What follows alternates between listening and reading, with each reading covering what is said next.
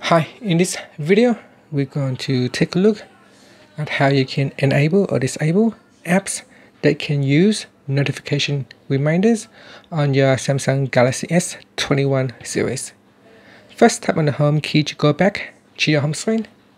Then swipe down at the top and tap on the settings icon. Next, go down and tap on notifications. And then we're going to tap on advanced settings.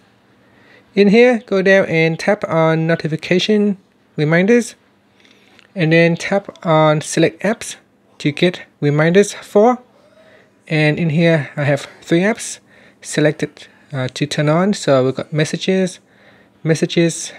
built in to the system, and then I've got the phone application.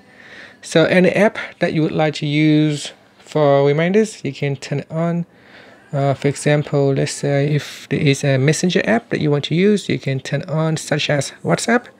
You can turn it on, so if you receive a miss notifications from WhatsApp at a set time period, it will alert you to remind you that you've got a notifications.